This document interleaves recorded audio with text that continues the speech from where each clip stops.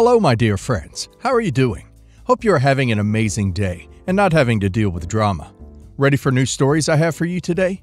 Let's go to the first one. And don't forget to listen to the end of the story, guys, to hear my insights. Enjoy the stories, and don't forget to like and subscribe. And of course, don't forget to leave a comment. My wife settled for me. I didn't know it when I married her, but I do now. She was in love with her high school boyfriend that her parents hated. She was with him all through university. Her parents finally told her that they would cut her off financially if she stayed with him. We met afterwards, and I fell in love. She did not. Once again, this was a surprise to me. We had a prenup that her parents insisted on. I was in it for the long haul, so I had no problem with it. I basically got nothing if we divorced before we were married 10 years. After that, it was an even split as long as I was not the cause. She was banging her old boyfriend our entire marriage. I found out after we were married for 8 years. I was angry and depressed. I had spent 8 years supporting her and her career. She has a much better paying job than I do. It is high profile, and she deals with our government a lot. I decided that I could handle 2 years of infidelity. I had already done 8 unknowingly. I filed for divorce on the day after our 10th anniversary. I let her parents pay for our vacation. I didn't do anything dirty like send the evidence I had to her parents. I just had a lawyer draft claim for divorce. Included was the evidence that the prenup had lapsed and our holdings were to be split. She said that I blindsided her after our holiday away. She doesn't understand why I would do it. I said I just don't think we're compatible anymore. I am prepared to go nuclear if I have to, but I don't want our kids. Yes, they are mine, I checked, knowing why. I'm keeping the evidence I have on her boyfriend in my pocket. I can blow up this marriage and make her parents pissed at her if I absolutely must. I just prefer to end things with me in a decent financial position to take care of the kids. Am I the a-hole for what I did? Honestly, I really don't understand why OP didn't reveal her cheating and make it the cause for the divorce. If it's for the kids, so now he's going to be the bad guy for them because he's the one who left their mother. Also, timing the divorce exactly 1 day after 10 years may be looked down upon in court. OP probably should have held out just a few months longer to not be so obvious. As it is pretty clear to anyone looking that OP decided on divorcing earlier and delayed it because of the prenup. So, yeah, I think OP was clever for waiting another 2 years, but I think he could have been even more clever. And now let's hear the community's opinion. Base Mazda 1990 says, if you don't want to go nuclear, which I understand, I would still inform her that you know and have the evidence of her infidelity. She definitely seems like the type of person who would spin the narrative to make you look bad, and her knowing you have this will make that less likely to happen. Choice Intention 926 says, she's going to tarnish your reputation and say you married her for money. You will look bad not only to your kids, but to your friends and family too. Tell the truth about her cheating being the reason for the end of your marriage. You don't have to tell anyone when you found out. Just tell them that you found out. Deny her the moral high ground, because at the end of the day, it's her who married you for money. Final Consequence 70 says, not the a-hole, but tell her why. Tell her you have proof, and tell her you are willing to not tarnish her reputation with proof of her cheating, as long as she keeps it civil and allows the divorce to go smoothly. Otherwise, you run the risk of her blaming everything on you to your family, friends, kids, etc. Don't let her make you the bad guy in this situation. I am beyond frustrated right now and am on the verge of giving my fiancé, Alan, 39 male, an ultimatum that I really don't want to give. Alan and I have been dating for about 3 years and have been engaged for a year, with our wedding date in a week. He told me on our first date he was a package deal. His daughter, Rose, is his whole world. I was perfectly okay with it, and we started hanging out together. Alan's ex, Carrie, 38 female, is still in the picture as she and Alan are co-parenting. Carrie doesn't like me one bit.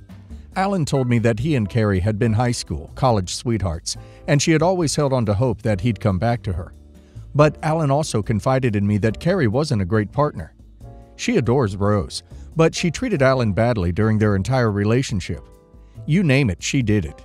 Emotional aggression, gaslighting, financial aggression, belittling, etc. He finally got the courage to walk away from her when he discovered she was having an affair. Rose was maybe 6 when Alan learned about the affair. Unfortunately, the court still granted Carrie 50-50 custody, despite the amount of evidence against her. Rose and I have had a bit of a strained relationship. I understand it, having grown up in a divorced home that both parents remarried. She's a preteen and has some conflicted thoughts about her dad marrying a new woman instead of going back to her mother. But she's been really haughty and nasty to me. She makes cutting comments and will respond with, "You're not my mother," when I ask her to stop. Alan has tried to set down ground rules, but she flippantly tells him that OP's not going to last. I put up with it because I love Alan, and sometimes Rose behaves herself. Seriously, she's not a horrible kid. She gets good grades in school, she's in the youth symphony, and she takes dance classes. She's really popular, bubbly, and friendly when she isn't being mean to me. It's like Jekyll and Hyde. Alan and I have talked about it constantly, and have even involved Carrie, but Carrie just brushes it off, telling me to mind my own beeswax. We have tried therapy, groundings, and everything else, but nothing works. That brings us to tonight. A couple of weeks ago, alterations on my wedding dress were finished. I was really excited. My late grandmother, who I was really close to, made her own wedding dress after seeing photos of Grace Kelly, and many women in our family have worn it to their weddings or have had their own dresses designed after it. As I'm taller than my grandma, I had mine made. It's really special to me. I have the dress saved in my closet, tucked in a garment bag. Alan and I don't live together. However, my apartment is close to one of Rose's friends, so we have an arrangement that on some days when Alan has custody, Rose will hang out at her friend's house and then come over for dinner with Alan and me. After we watch a movie or play Nintendo Switch, Alan will take Rose to his place. Today was one of those days. Alan was running late from work and called to let me know. Rose arrived and everything was normal. I stepped into the kitchen to finish preparing dinner, leaving Rose alone. If I had any inkling of what was about to happen, I would have done something different. Dinner was ready and I went to get Rose. I passed my bedroom door, and something about the way the sliding closet door was positioned made me want to check. My dress had been cut to pieces with a pair of scissors and was covered with glitter paint. My veil was torn to shreds. It's completely ruined. I broke down crying. I was too upset to even be angry. Alan arrived and found me in a mess. He was beyond furious and went to Rose, confronting her about it. Rose admitted it with a shrug of her shoulders and said, "What's the point? She's just a fat old cow anyway." Alan confiscated her cell phone and immediately called Carrie to discuss a punishment. I don't know how or why, but this is the straw that is breaking the camel's back. I've gone through so much with Rose. I've tried to be caring and compassionate, and this is my reward? Now that my sadness has faded away, it's been replaced with a boiling anger. I'm tempted to just call off the wedding and leave Alan to deal with his brat of a daughter. This wasn't an accident. This was on purpose. But then I remember that Rose is a part of Alan's life. I love Alan, but I don't know if I can keep taking it. What do I do now? If after 3 years this is still at this level and getting worse, it will not change. There is no ultimatum OP can give. He is a father, and he will always choose his child. The fact is that he has done nothing to set hard boundaries. I don't think OP should marry him, because she will put herself into an unhappy marriage and misery. Also, OP needs to get the money back for the dress, and the bill for it needs to come out of her savings, even education fund. She needs to see the reality of what she did and feel it for some time. And now let's hear the community's opinion. Esoteric Enigma says, "Your relationship with her is part of the marriage. I wouldn't get married if that isn't right. It'd be just as ridiculous as marrying him when your relationship with him isn't right." Little Miss Red Toes says, "As someone who has watched my sister deal with stepchildren like this for over 20 years, it never gets better. They will continue to try and hurt you and break up your relationship forever. You can either accept this and live with the aggression, or give them what they want and leave their father.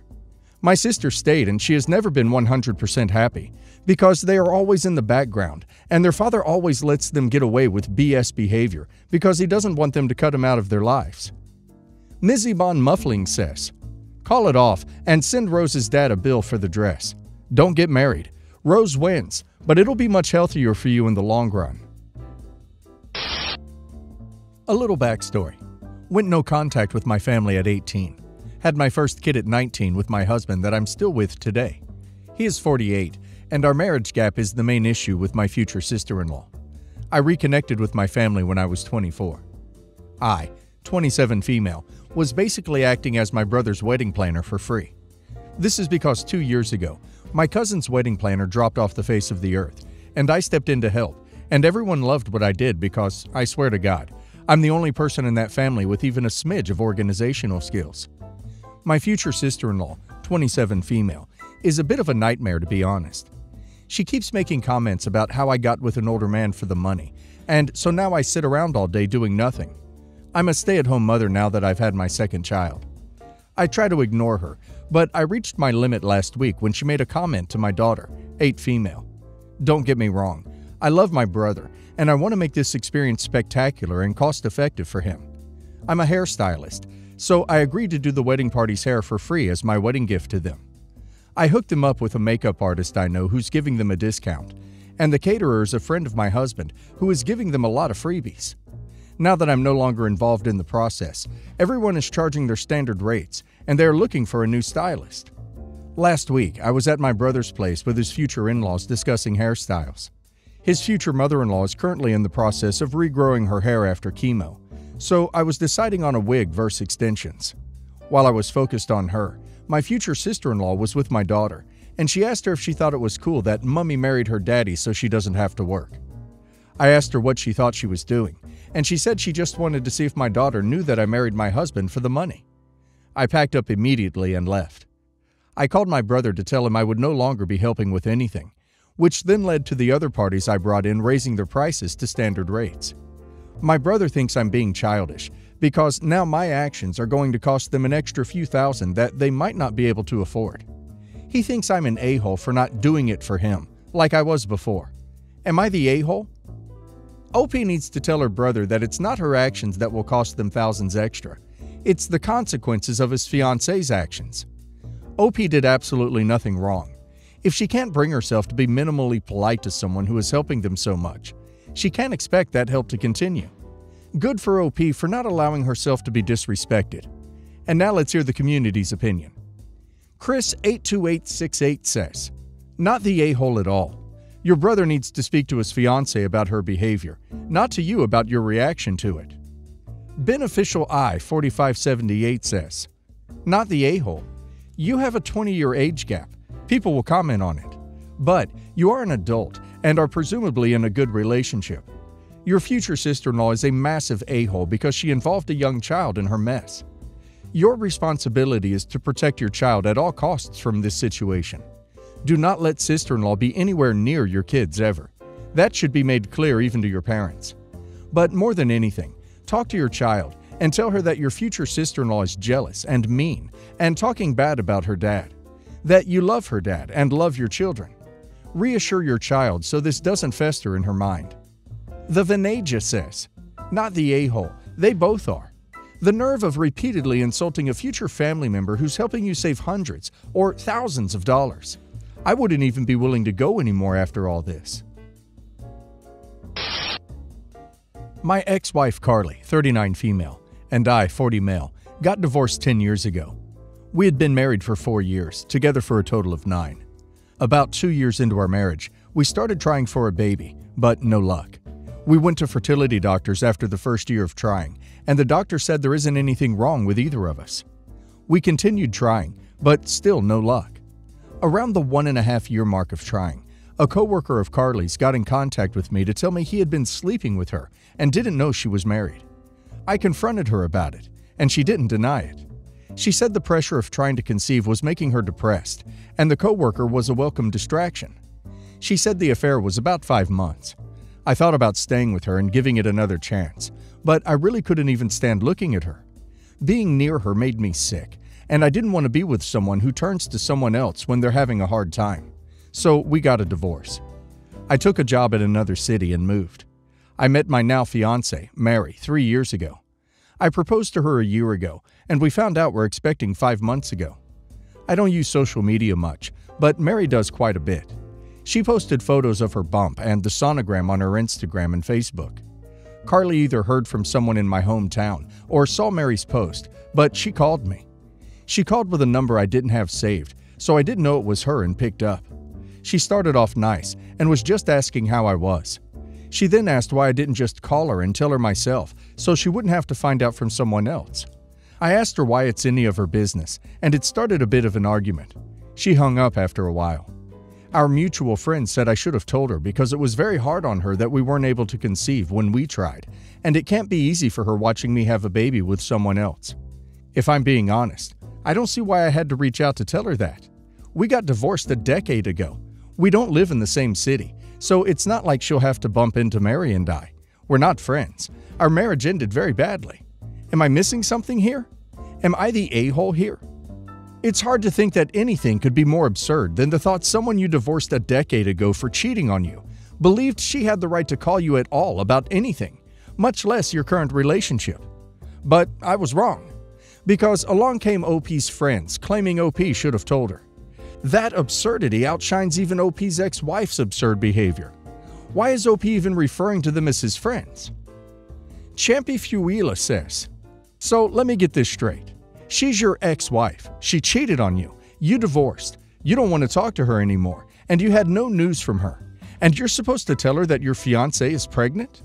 Either I missed that part, or as I think, it's none of her business at all. Not the a-hole, and tell her to pound sand, and to stop stalking your fiancé on social media. It's creepy as heck." Kyle and Karen's kid says, "It's been 10 years. If my ex-husband called me 10 years after our divorce to tell me he had a child with someone else when we couldn't, I would assume it was both malicious and creepy. Why would I care what my ex-husband is doing after 10 years? Not the a-hole." Putter G says, "If you're the bad guy for not telling her, just imagine the reaction if you'd called her for the first time in years just to tell her that you and your fiancé were able to do what the two of you weren't. You'd be accused of rubbing it in her face and being needlessly cruel. It goes without saying that it's none of her business whatsoever. I doubt it even crossed your mind. But if there was a tell her, don't tell her decision point, not telling her was absolutely the right thing to do.